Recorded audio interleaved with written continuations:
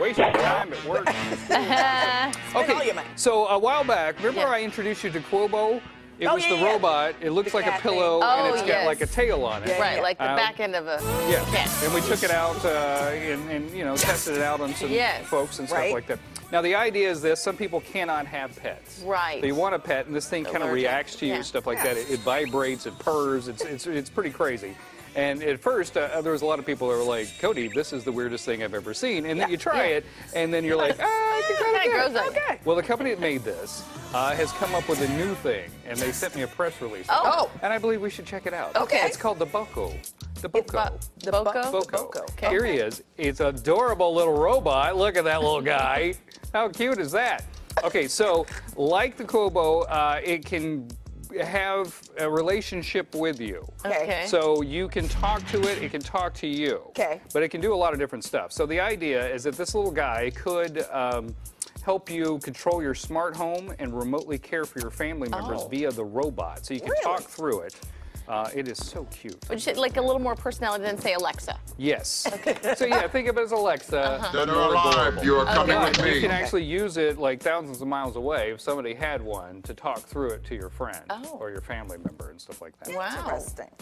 So used by both. What's he? No price yet. Okay. No price yet.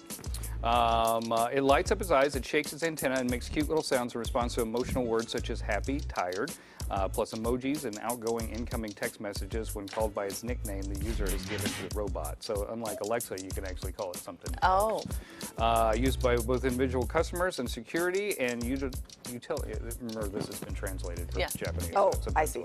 It's got an easy 3-button system. You can record, play, and there's a volume. Yeah, pretty cute, huh? It is kind of cute. So does it make facial? Because I see those little hearts over the eyes. Like, does it change emojis? I think it says it. Oh, I see. It responds to it. Okay. Yeah, okay. it responds to it. Should be out later on this year, they say. Okay. Yeah, I feel like we should test it out. I think we should. The Boko.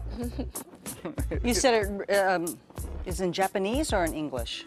Japanese. Well, no, I mean, it will do whatever you want. Oh, I see. Yeah. But the release they sent me was in Japanese.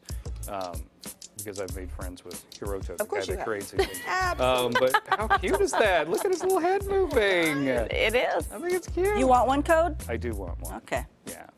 Put on the list, everybody. It does look like a little chicken. Yeah.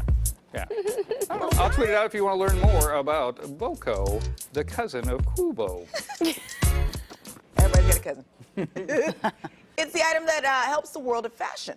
Why today we shed a special light on the invention of the zipper. It's a very important thing.